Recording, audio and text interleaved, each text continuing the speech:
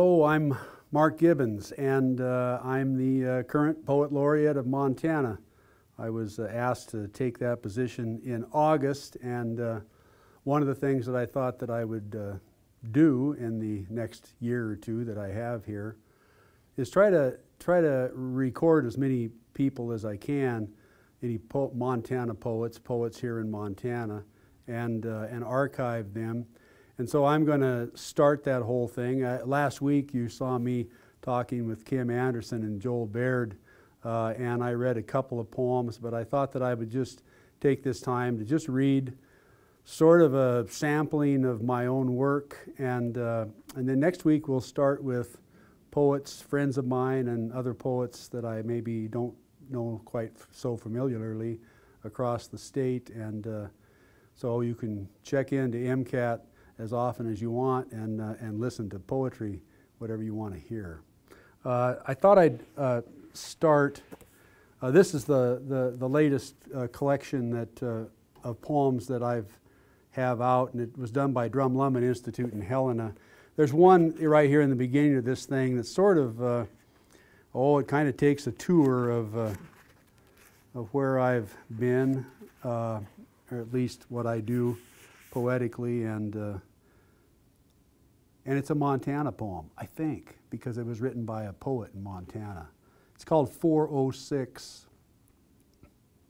We were Parkway 2, 3304, lived below the tracks at the bottom of the hill, flushed our toilet into the river.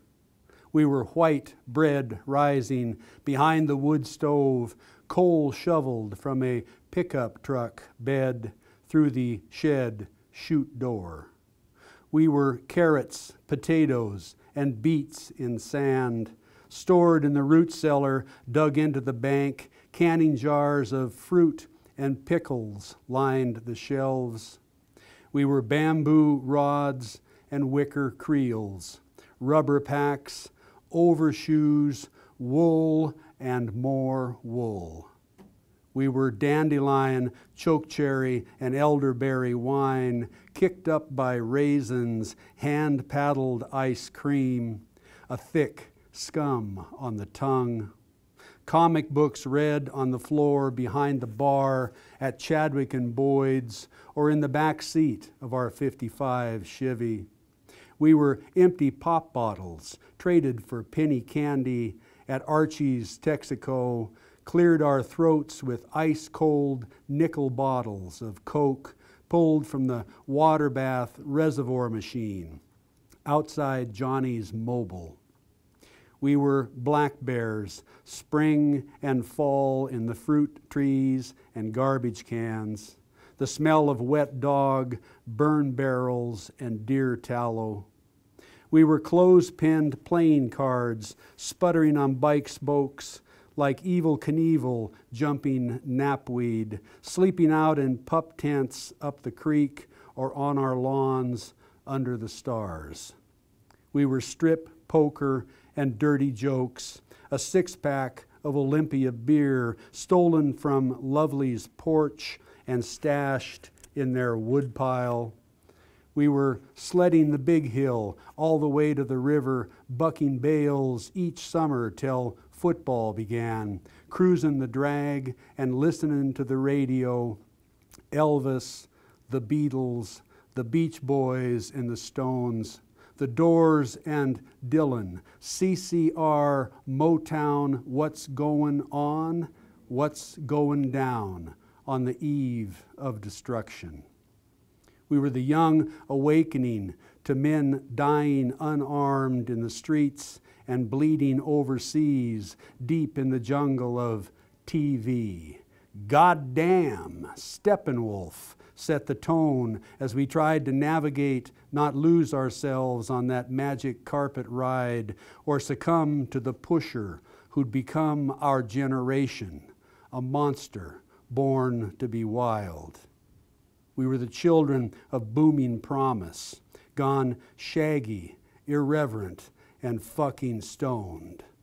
How could this happen? Out in the sticks at the drive-in, Easy Rider kept us grooving, marijuana was a weed, And we believed Jefferson Airplane's volunteers and canned heat's decree that all men, every boy, girl, woman, and man, were created equal.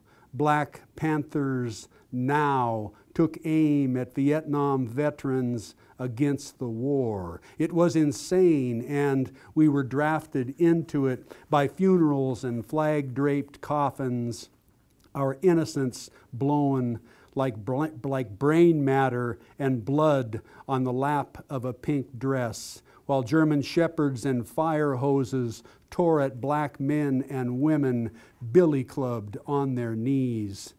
Altamont gave us sympathy for the devil. We were lost for a decade of post-traumatic stress, booze and pills, window pane and crystal powders we called thrills. Kicks were getting harder to find. The older we got, out in the woods, we ran on mountaintops. We flew outside up high, fishing lakes, walking streams, searching for something, some reason to breathe, to keep stumbling along. What saved me was fatherhood. My kids helped me remember what it was like to see the world up close for the first time, sitting with bees or deer until they didn't care we were there, watching the shadows change from sunset to dark, listening to the old dog snore under our feet, then beat homemade fudge, lick the spoon, play board games on the kitchen floor. Back then, when we were kids, we were convinced our parents knew everything, unaware of their panic, never privy to their terror. My sons reminded me to buck up and be the dad they needed me to be. It's what we do when we don't know what else to do. Pretend. We know what's coming up and what's going down. That road we've never been on. Take the point and walk into the dark. It's the only thing we can do besides celebrate our nakedness, rolling in the grass on a sunny afternoon and laughing at the foolery of our oh-so-certain selves. Take stock in each other. Abide our needs to love and dance and play. What we'd almost forgotten. Dial up that old area code for living today. So that's a poem from In the Weeds, and I may read something else out of here. I read one, I think, last week, but I thought I would just kind of backtrack, and I mean, there's a bunch of poems to read, and I don't know what to read, so one of the things I thought of was just kind of taking you on a bit of a tour. This book is the first book that I had published by a poet and a friend of mine, James J., and this poem is for James, for Jimbo. I met him in graduate school at the University of Montana, and he wanted to be a publisher. Besides, he's a hell of a poet. But so he asked me if I'd be interested, and then it's like, well, of course I'm interested. Yes, I would love to. So this poem is in Connemara Moonshine is the title of this book. It's out of print. There are a few copies around. Mass hysteria. At 20, I believed anyone who didn't agree with me about Marx, Karl, or Groucho was a humorless, money-grubbing bastard. I measured the world by blisters and shit-eating grins. My conclusion? Workers of the world unite. Raise your eyebrows and duck walk in circles. You work too much for too little pay. Turn some serious dough into funny money. Don't join the circus to tame the clowns.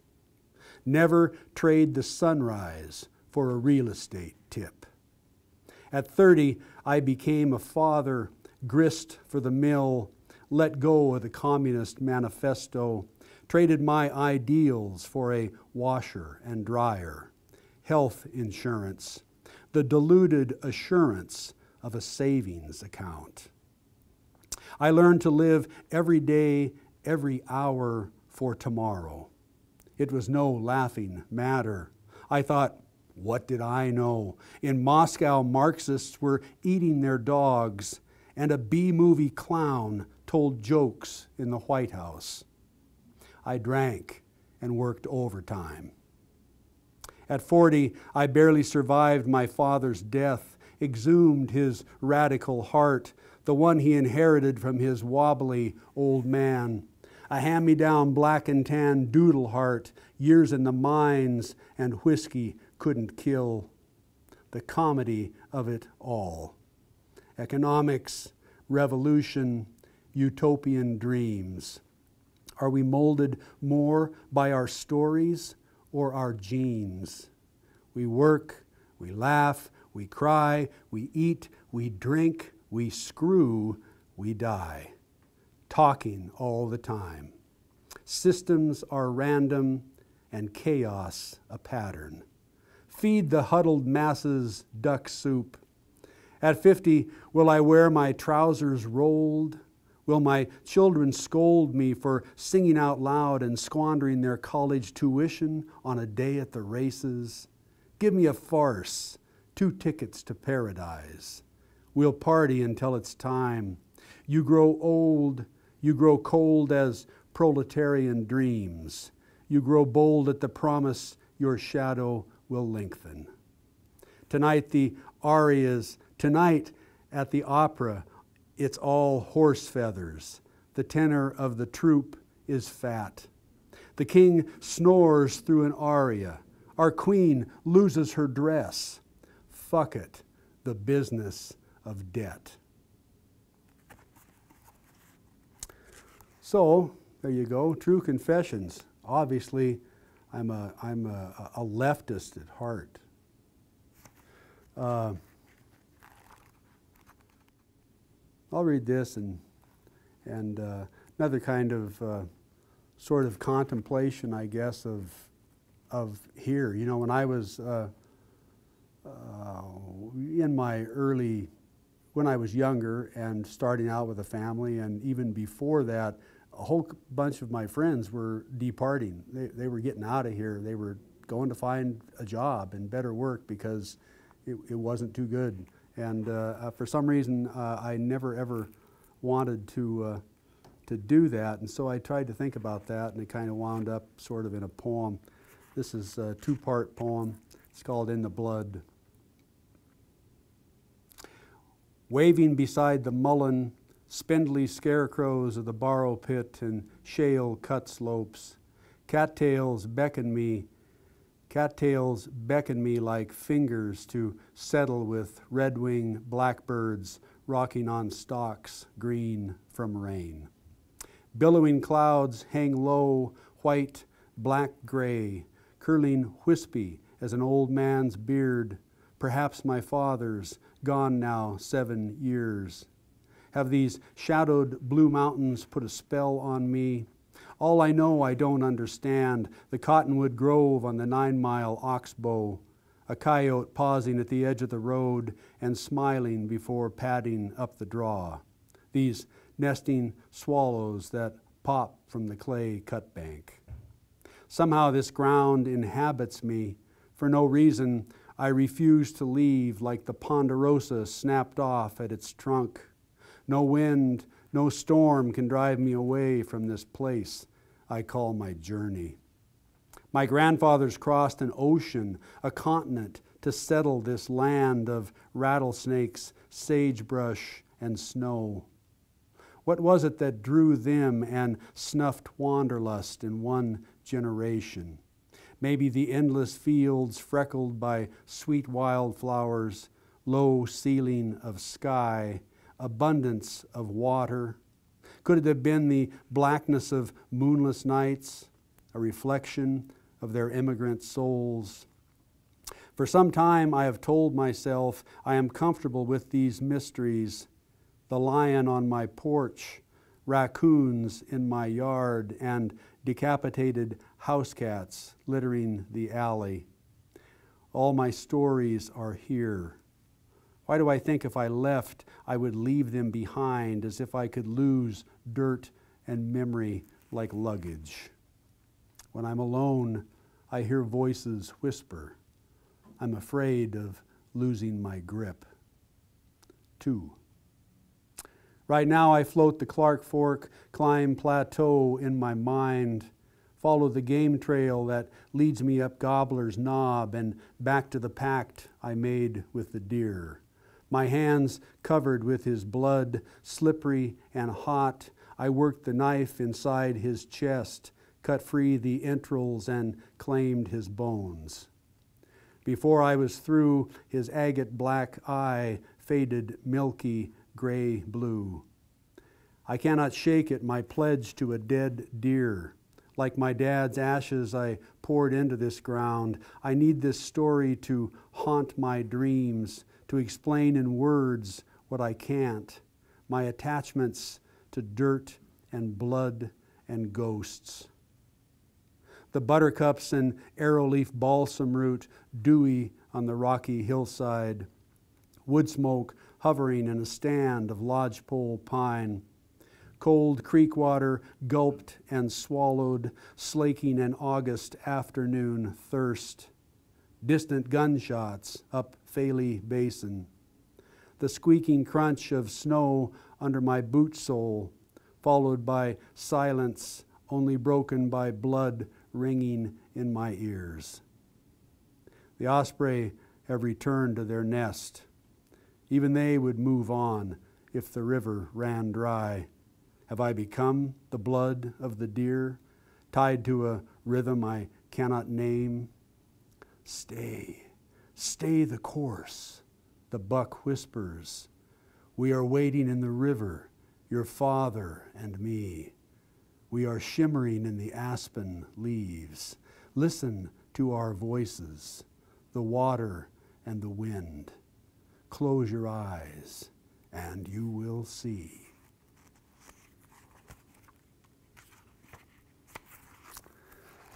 Well, that's probably enough in that. I can't read forever in one of these things. I got to move on to another one. This one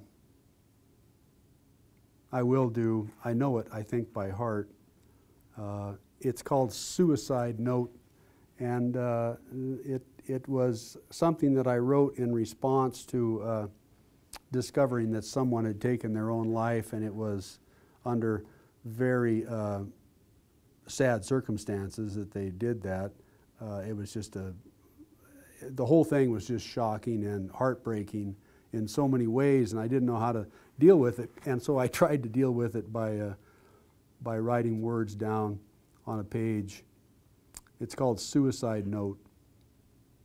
I am slick bear grass on an alpine slope, the talons of a red-tailed hawk. I am cottonwood bark floating in an eddy, a double rainbow over Flathead Lake. I am cool granite skin, the raven's caw, a mist on Marias Pass. I am comets, the moon, my father's ash. I am bloody, the swatted mosquito. I am frost and dust, a gravel road, the embers of a forest fire. I am fresh-turned dirt in the April sun. I am the reason you fear the dark. I am licorice, baby, and whiskey breath. I am leather, iron, sweat. I am cinnamon toast and whispering voices that hiss, there is no forgiveness. I am music that puts you on the kitchen floor of the house where you were born. I am Christ, Hitler, Blackie Marquette, buttercups, sauerkraut, and beer. I am chemotherapy, cockleburs on socks, sunrise over the Mission Range. I am the bones of pottery and thunder. I am wind blowing in stone. I'm changing my name to plastic, cold as my blood, clear as a storm. Well, move on to another place. For many years, I paid the rent and that kind of thing by working for a moving company and driving a truck. And so quite a few poems came out of that experience, and this is one. It's for my dad, and it's called Back into Rock.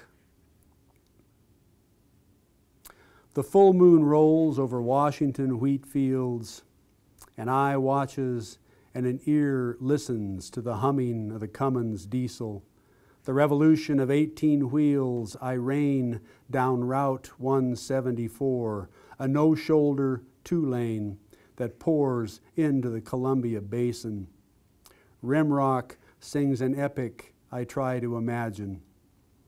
Lost in the glare of the setting sun on my bug-splashed windshield, the white-tailed buck in velvet springs from the cut-slope shade, hesitates, then leaps to catch his death, the killing I came to do. He flies, legs akimbo, up and away, back into rock, like some cartoon Bambi on ice. A deer ball swatted over the left field fence. The fiberglass hood popped and flopping, no way and nowhere to stop. I watch the gauges, hope the radiator's fine. In my mind, the deer is still flying, climbing like that red-tailed hawk unfurling this morning over my passenger side fender like a blanket on a clothesline, gusted by wind.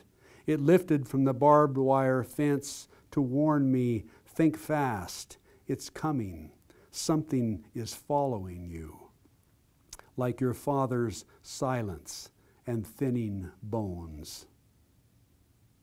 I stop at the bottom of the hill, step down from the cab to inspect the grill. One headlight and blinker are broken.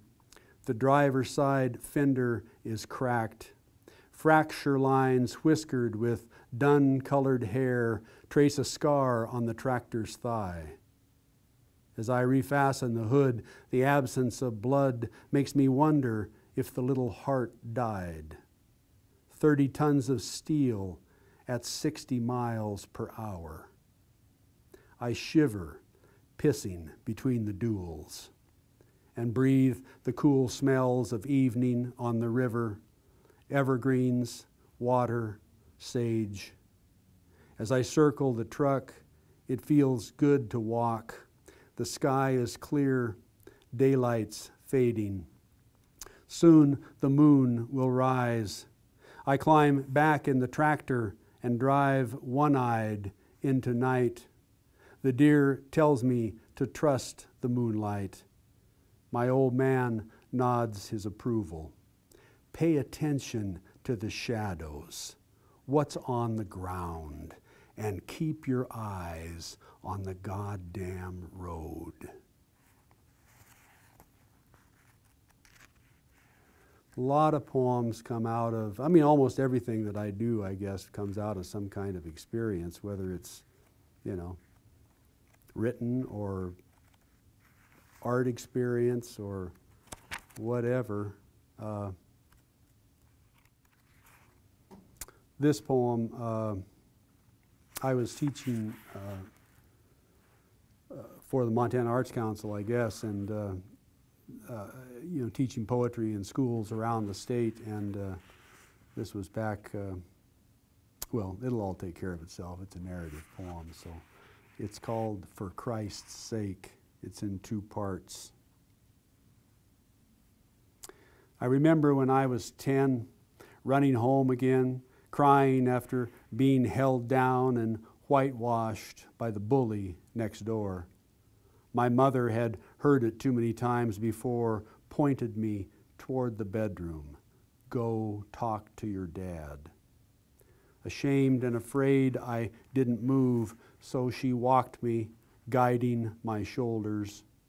Lying in bed, bare-chested, in the dim glow of yellow light, my father read, a cigarette burning in the ashtray. He looked at me, then her, put aside his book, took a drag before butting the smoke. She left, and I stared at my shoes, tried to steady shuddery breath.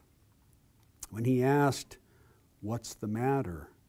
I bawled out the scene, erupted like a thunderstorm, rained on the floor. He plucked a couple of tissues from the box on the headboard, held them out for me. "Here, you'd better blow your nose." I dabbed and blew, wadded the wet Kleenex. He took off his glasses, rubbed his chin. "Aren't you getting tired of this?" "Yes," I keened. "Well, what are you going to do?" "I don't know. He's bigger than me." "Yeah, that's true. But he won't stop until you make him. Just one good lick is all it takes, and he'll think twice about picking on you." I nodded, grinned, blinked away tears. My father winked good night, and I knew it was. Back in bed, I rehearsed my death, relished the bloody surprise, my answering fists slashing, lashing out at the panicked clown, hiding in the bully's eyes. 2. I am working in Shelby, Montana, when Littleton, Colorado goes down. Watch it played out on the TV news, alone in my motel room. The bloodbath viewed on security tapes. When I call home, my son answers the phone. It's good to hear his voice, to know I needn't worry, imagine the worst, burying him today. He tells me some kid got beat up in the park across from his school for calling this hick a fag. He swears these homophobic bullies brag about hating queers. Says they beat up a girl on the street last week because she's a lesbian. My son is ready to kill the bastards, and I want to help him kick some ass. On TV, SWAT teams are still finding bodies, rifling through Columbine. Somebody needs to call the principal, the police, or their goddamn parents, I insist. My son doesn't believe the cops can help. I try to convince him, myself. We're evolving, becoming kinder, yet we keep on killing Cain in the name of Christ. For the love of Jesus, does it make sense to you? Peace, forgiveness, turn your cheek, lay down your life for love. The trenchcoat mafia bleeds on the stairs, the cafeteria floor. I tell my son to let it go. I don't know what a coward is. I do know a cornered animal is dangerous. I've been there, ready to kill.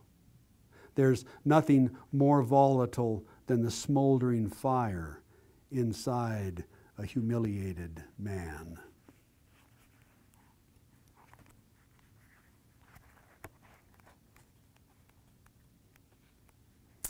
So, how about I'll move on to something else. This is sort of the last thing here. It's a little bit less heavy duty, maybe. I don't know.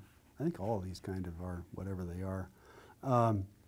This was a poem I dedicated to my good friend Dave Thomas, a poet you'll get the chance to hear on this program. And he has got a particular style. It's really spare. Formally, it's very sort of Eastern in its line length. And anyway, this poem is called "Watch the Watch," is for Dave.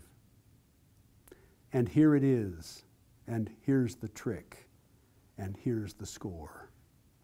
Listen to the admin, the voice of God. Listen to the television. Watch the internet spin. My fellow Americans, pray. In God we trust. You're getting sleepy, sleepy. Set your alarm. Go to work and spend, spend, spend. Work and spend. You're getting sleepy, sleepy. Watch the watch. Love to spend, my friends. Keep working, spending. Let freedom ring. That's good. That's right. That's a good, good life.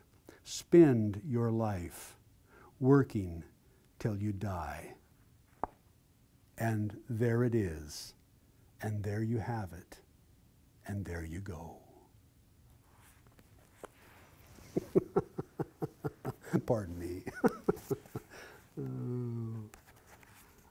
It's nice to laugh at your own jokes or to think you're funny, I guess. I'm quite impressed with my own sense of humor. This is the first a collection of poems that I had published by a publisher back east that came out here to find Montana poets.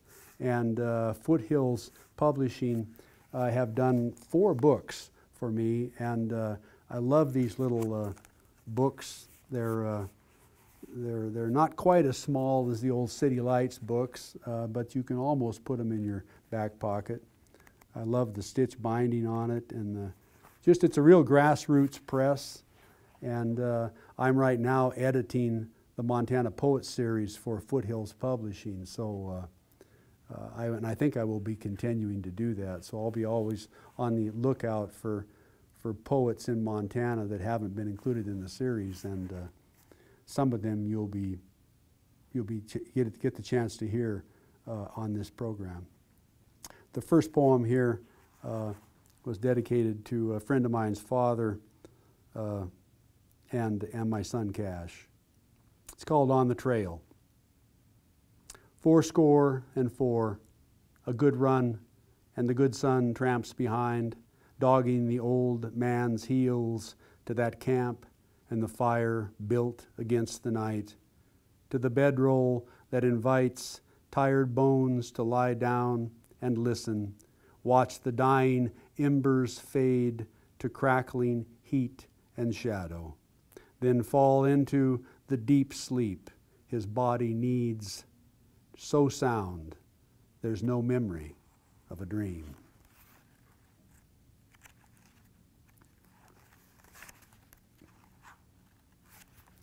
This is the title poem of this book, and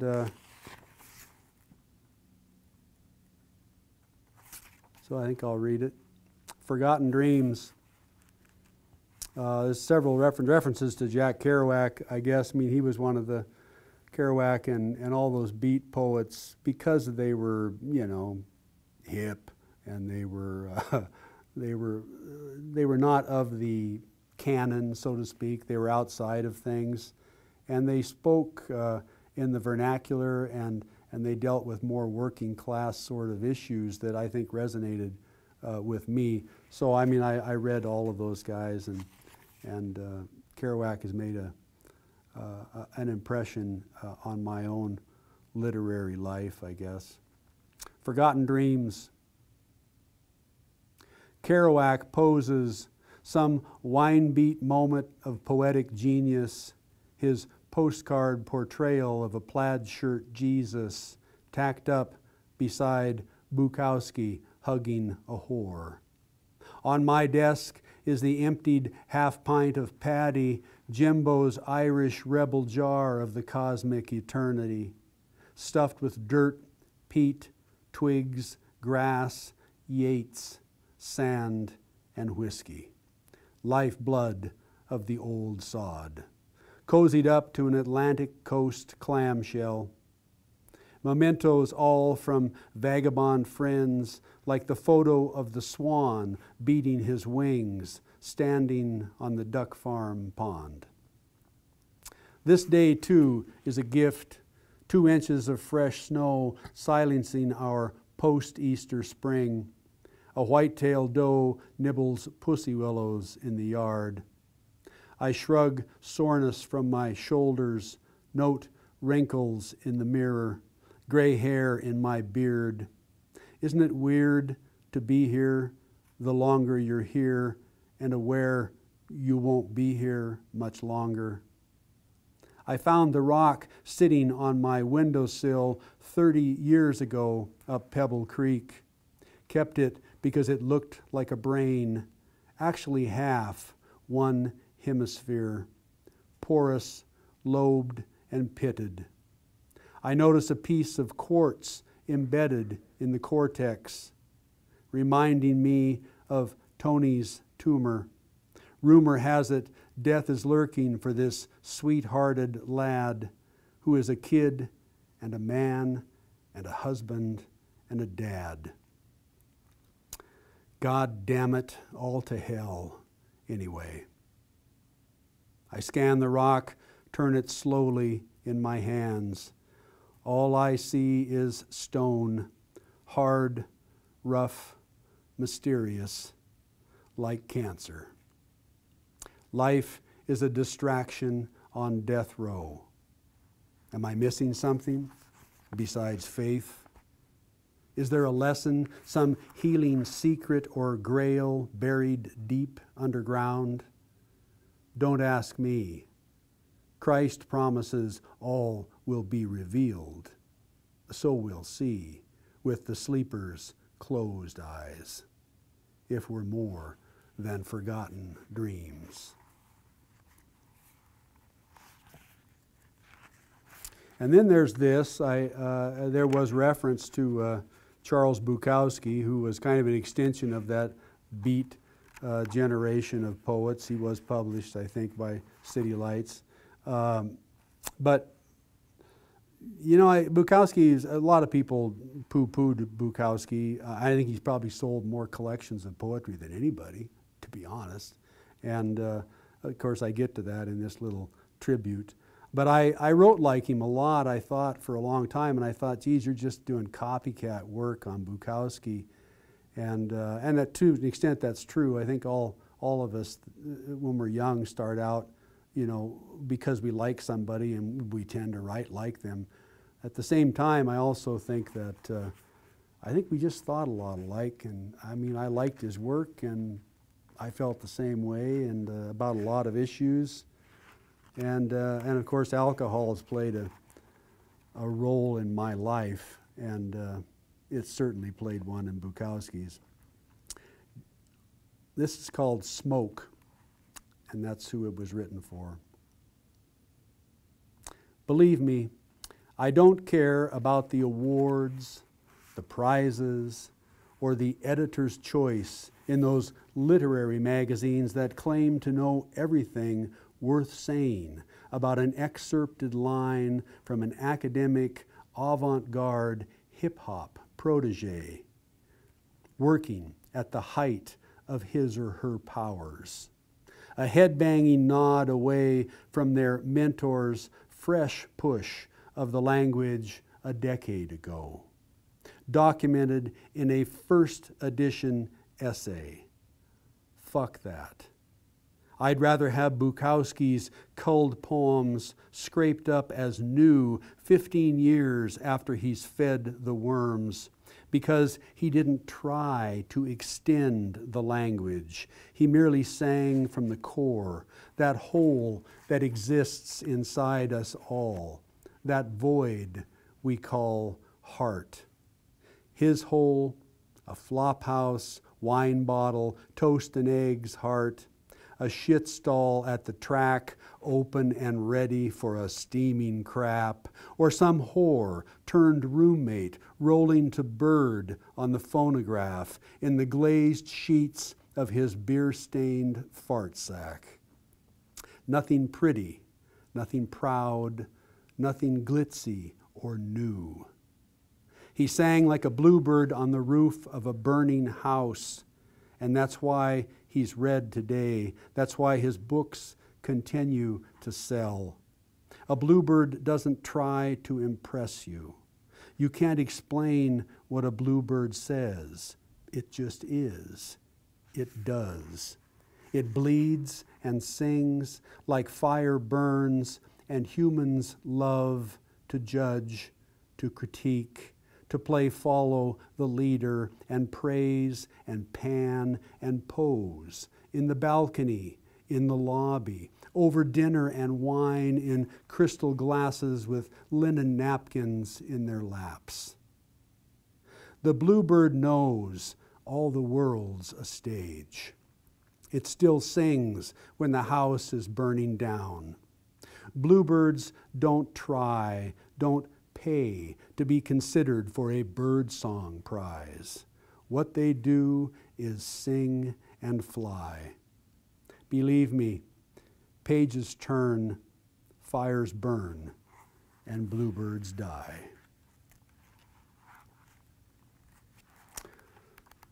One of the things, growing up in Montana, in a little dinky town, I grew up in Alberton, and of course, we all, for the fun of it, that was what we did for entertainment.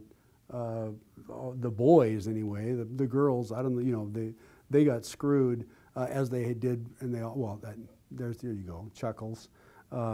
They didn't have any athletic activity, and back in that time when I was in school, you see the result of what Title IX has done now, right? I look at these college women and these professional female athletes, whether it's tennis or track or whatever it may be, and they are incredible. But it took a while to get to this position simply because they didn't have the opportunity. And we did as kids. We, as men, real men, we had the opportunity to play football and basketball and all those kinds of sports activities. So I played a lot of football. I played a lot of basketball, and until I was in my 40s. I just liked it. It was a game. It was fun. And one of my favorite memories of watching a football game when I was really young was something that was called the Ice Bowl. It was a championship, NFL championship game between the Green Bay Packers and the Dallas Cowboys. And so a guard who was instrumental in the Packers' victory in that football game, the guard's name was Jerry Kramer. And just so happens that Jerry Kramer was born and raised in Jordan, Montana. And so here we go. This title of this little poem is After Jerry Kramer. To be there in that moment, blood and sweat freezing to skin, elbows and shins bruised, swollen, the turf hard as stone. You crouching, feet measured by feet right and left, legs spread shoulder width, twisting cleats, digging in, finding that bite, then dropping to position. Chest parallel to the ground, head up, butt down. Weight evenly distributed in the three-point stance. Fingers and knuckles numb, eyes level, focused, unwavering.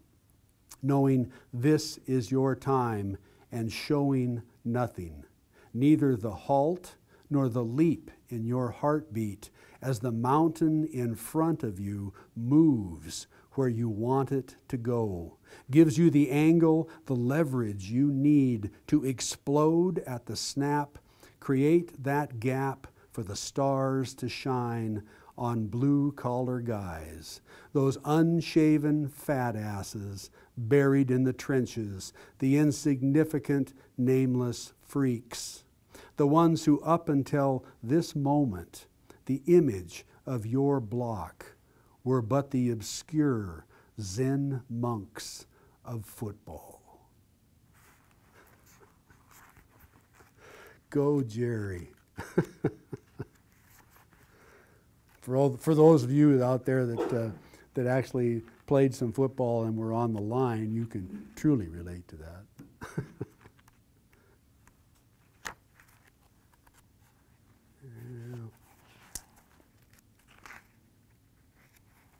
I'll read this. I had the pleasure of being present in a hospice situation for my mother's passing. And it didn't take all that long, a few weeks, but a month or so, I suppose. Anyway, this is a poem. One night I spent over there with her, and so I was there one night, and this just popped out in her living room. It's called Another Mother Night. 3 yellow tulips and a dying red rose. Ceramic bunnies and dinosaurs. Felix the cat. I Love Lucy, the history of Beaverhead County. William O. Douglas, Harry S. Truman, Abraham Lincoln and Franklin Roosevelt, Pabst Blue Ribbon, Folgers in the can, a Sunbeam toaster, the stack of Reader's Digests, and I listen for the whistling rattle of morphine breath. From the hospital bed, we moved in to replace the double she'd slept in all those years, staring at the ceiling and listening for his return. What's left of Fern in the dead of night? In the daylight, though nauseous and drowning in her own fluids, she is holding court and cracking wise about getting to the other side. Her sister, her craps, her pain, everything. Like the 3-fingered shot glass Vinnie would have loved. Surrounded by her family, she's still trying to ease and entertain, determined to feed, to empty the refrigerator, her work of 70 years. I hear that rhythmic snore through the bedroom door that takes me back to that Alberton railroad shack, a comforting sound I know I'll hear again when I'm under the covers of my own deathbed and searching for my mom and dad, those ahead. If I'm lucky, there will be a red rose that hangs on for me, and someone who plants yellow tulips, maybe 2 or 3, in a bed of April sun. Someone who will remember, who will honor my mother in me. If God is love, I am full of God. She'd drink to that. As I said, I grew up in Alberton, which was a Milwaukee railroad town, and so a lot of railroad kind of ideas or imagery tends to run through my thinking or a lot of my poetry, and here's a couple along those lines. This is called Graveyard Shift. Lying in bed, I listened to the thunder in the distance, boxcars colliding in the rail yard across the river, drumming up the storm, the freight in my head, my dad working the Bonner job, building trains, numbers and orders, day shift or graveyard, his lantern signaling drops and picks, setting up an east or westbound trip, switching in the pouring rain, when every greasy ladder, oil-soaked tie, even the catwalks were slick under boot or mitt, 12-hour shifts on the trot, heart thumping like a bad rail joint or flat spot on one wheel. The deal is, our lives float by like loose and splintered roadbed ties, dissolving and bobbing in puddles of muddy memory. Lightning flashes remind me of him at 2 a.m., stumbling thunder, broken plates, and the lantern atop my dresser, bread and butter tool of a brakeman who worked around the clock and drank his way out of this world, into a country where time became his, a land free of forced labor, just a place where one could be, experience, think, explore, and dream of something more than money, some vision of possibility, an existence beyond working men as machines and counting miles, hours, broken knuckles, and bottom lines.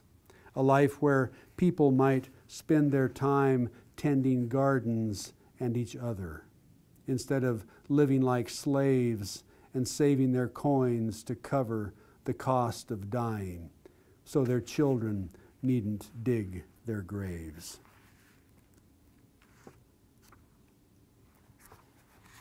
Here's one close to it. I mentioned Kerouac earlier. Kerouac was a prose writer for the most part. I mean, On the Road was his famous book, and he wrote a bunch of other novels. But he did write a fair amount of poetry. I think the one that most people might be familiar with is called Mexico City Blues, a collection of poems, and each one of those was a chorus. He referred to each one as a chorus, and so I stole this title sort of from him. Rose Hill is a place out in Alberton. The rest of it is just messing around with sound, I guess. Rose Hill Blues, chorus 52. Funny you should mention them old clickety-clack blues. I've been rolling around with Dr. Sachs searching for my walking shoes. So it's funny you should mention you got that hobo moan a-going. Because old Master Jack, he cracked them railroad blues stoned, and he spun it for the ding-dang-dung punny fun of it. Spent his dues, pulled his daisy with Bowery bums who dug his high-ballin' blues. It's funny how it rattles the panes and slam-bams you to sleep, switching trains, bells and whistles in your black rain dream. Empty bottle in hand, fingers twitching. I'll be damned if it ain't funny how that beat hip trip rolls round again and the bluesmen join up singing in boxcars Robert Johnson hymns.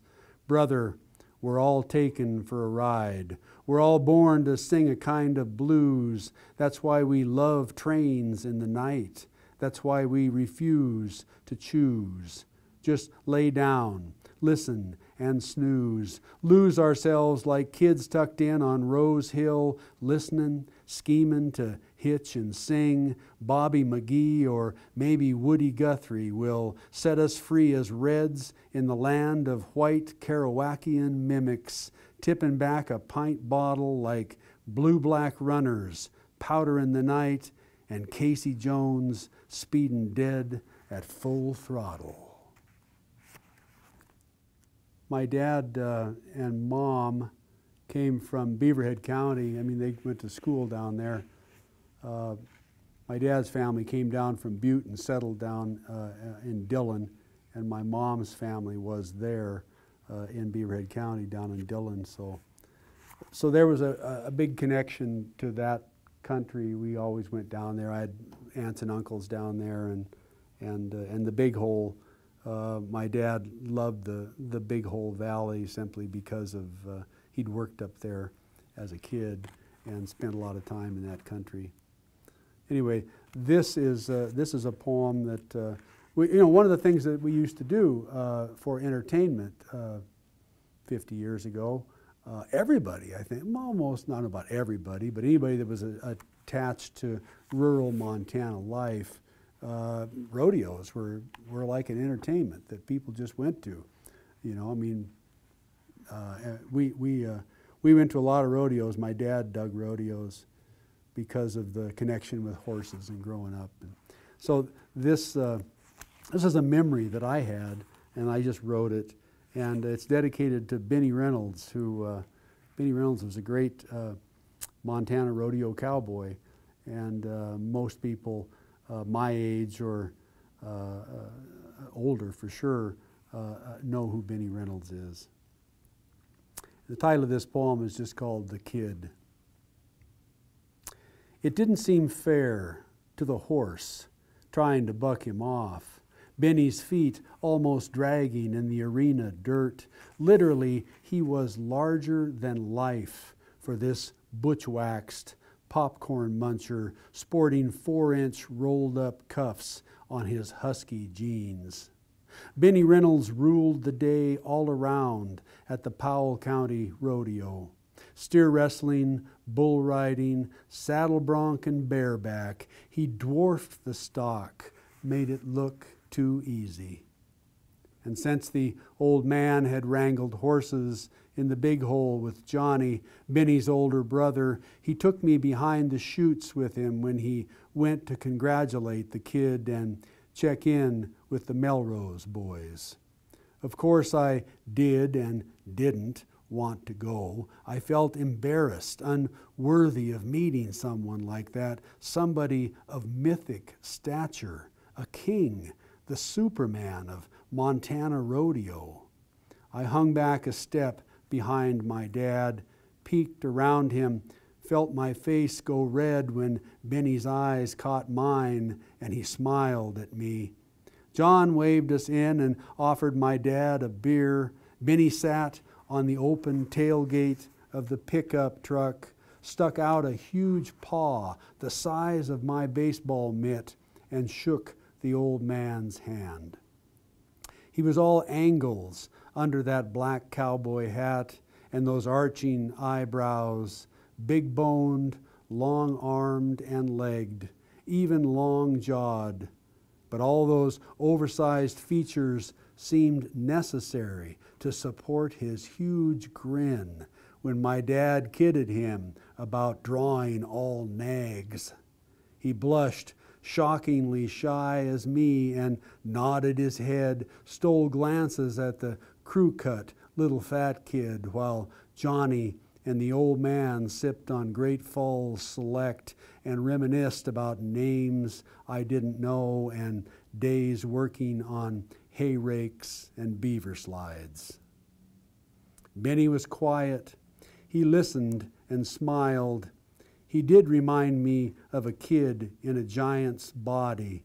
He was what every child hopes a hero will be: gentle, kind, all modesty, humility, and strength, possessing superhuman abilities, yet capable of calming a panicked colt or scratching a half-feral barn cat behind the ears before putting out the lights each starry big sky night, then snuggling in to his mama's arms. As you can see, these need no introduction. At my first lesbian wedding, the clip-on yellow submarine-style John Lennon shades found in the jockey box of my mother's car after she died provided the cover I needed to hide the streams of tears I shed watching the likes of these two young lovers professing and celebrating their promise to care for one another in front of their families today, and for the life-till-death commitment of their sisters and brothers, that full-on, crazy-assed family of friends who dance and sing down the aisle behind them, Mardi Gras style, under a ceiling of bright blue sky. The aisle being that parting of the crowd, those gathered witnesses for these twinned hearts' need to proclaim their decision to walk hand in hand to the end of the line, that beginning we don't understand. So they do it. They cheer, they dance and sing, they kiss, celebrate this thing, this vow, this marriage, a pact to sail stormy seas together, weather close quarters, sirens and morning breath, all hungers, temptations, tempests, and thirsts. Those old desires to jump ship and party every port. We toast the dream to make this moment last. Hold on to the happiness of these love-struck fools, the parade of hoots and smiles, the hugs and laughs. Now that the service is history and my first lesbian wedding is in the books. When I look at the vineless trellis, now standing alone in the meadow, a homemade latticework archway of sorts, hung with sheer curtains and made for the last outdoor family affair, a cousin's Christian marriage, guarded and guided by traditions and rules. I see how it provided a backdrop, a focal point, an opening, a frame. Call it a door or whatever illusion we choose to see or ignore. Help us to enter and write an old new story, one we can follow back and forward for thousands of years.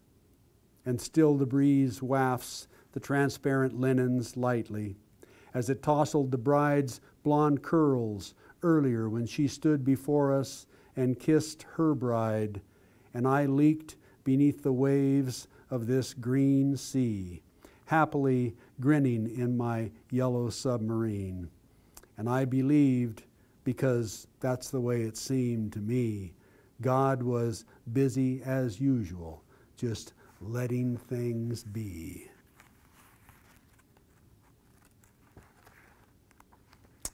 Well, last one. This is a short little poem called Negative Canon. Canon as being the poetic literary canon. Think of it, all the great poems we will never read, the uncollected gems no one tried to publish, or those groundbreaking verses submitted to fall on ears that couldn't hear their music or genius, since no one had ever written it before, smiled at or applauded the blue, discomforting new, odd aberrations evoking miraculous celebrations that grew into the norm of the comfortable few. Those modern, post-wandering, spontaneous rang-fu we now crave, that anxious reach of ghostly poems, so edgy honest in their silence and loss, guaranteed to be packing their necessary form, the unsaid, the beautiful, the queer, a poem. So there's a sample, a whole hell of a long sample of what I am up to half the time when I'm scribbling my thoughts down on the page. And as I said, I think you will enjoy all of the poets that I contact across the state. And that's where we'll be headed next week in this endeavor. So please join us, and if you're a fan of poetry. Thanks.